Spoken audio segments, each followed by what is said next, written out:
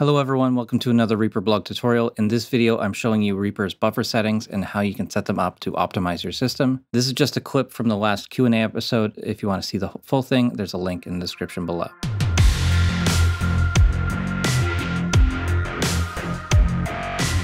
Next question comes from Matt. Any chance of you exploring the buffering preferences in a tutorial? Seems like some of the settings may be better for low latency recording with effects, and other settings better for projects with a lot of tracks, etc. Yeah, that's exactly it. There are different settings that you might need to change depending on the types of projects that you do. If you're doing a lot of recording through effects and you need that low latency monitoring, there are some certain settings that affect that. And then there's other things where if you're working on a film mix or something like that, there's lots of data that needs to be processed instantaneously. There's some things to manage that as well. So let's have a look at these in Reaper. There's 2 or 3 different types of buffers in use in Reaper. The first one is in the preferences, and we're going to look at the one for setting your audio device buffer size. So this number here, request block size, that's going to set the interface buffer size. This is going to set the latency for any live inputs and outputs of your system, whether they're audio or MIDI.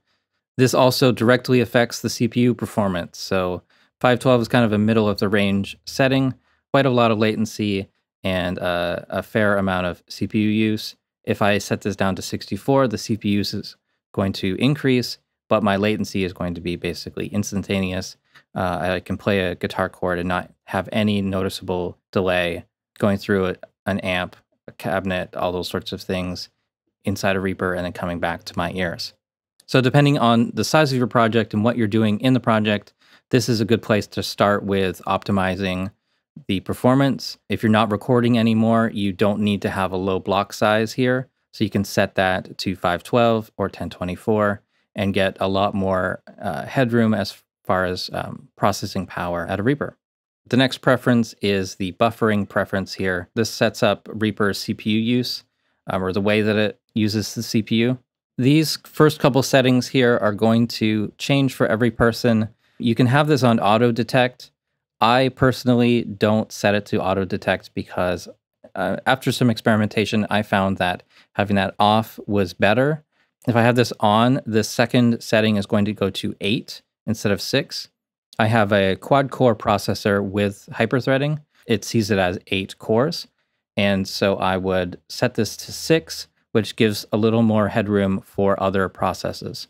And then jumping down to the bottom, allow live effects multiprocessing on 2 CPUs. In my mind, if I take away 2 from this one, I can give myself 2 CPUs to use for live effects. And this is just something I figured out through experimentation. For my system, it seemed to work the best. I tried having this on 1, I tried having this on 4 CPUs. I had this on auto detect, all these to just try to optimize performance. And this is where I ended up. So everything that we've looked at so far has been for signal processing and how the CPU is used for that. The other options here are for media buffering. So media buffer size is how long are we giving Reaper to get the audio off of the hard drives and then start playing it back. The default size is 1200 milliseconds. To me, that's quite a long time. These 2 settings here for the media buffer size and the pre-buffer affect that short delay you get when you hit the spacebar and the audio comes out. If there are no effects on the tracks, this number directly affects how long it takes for the audio to start coming out. So my personal settings for these are half of the defaults. This is the setting that I found has worked really well for both my video projects and all of my audio projects. So having this at half of the default has worked really well on my 2015 MacBook Pro. Not a high-end system by any means, but these defaults are really made for people with lower powered CPUs. These defaults really haven't changed since I started using Reaper like 10 years ago. If you go in here and change all the defaults to about half of what is recommended, it's going to feel a lot faster.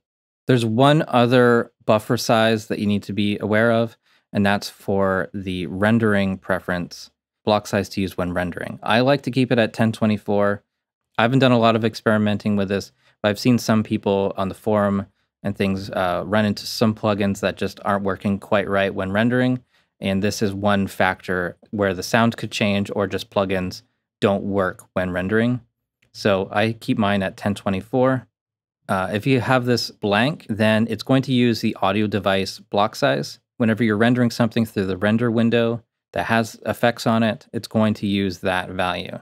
For me, that has worked really well, and hopefully this will help you as well. And that's it for this tutorial. Thank you so much for watching. Please subscribe to the channel if you haven't already. You can follow me on Facebook and Twitter, join our Facebook group, Reaper Blog Community, support the Reaper Blog through Patreon at patreon.com/thereaperblog, and visit reaperblog.net for a lot more tutorials.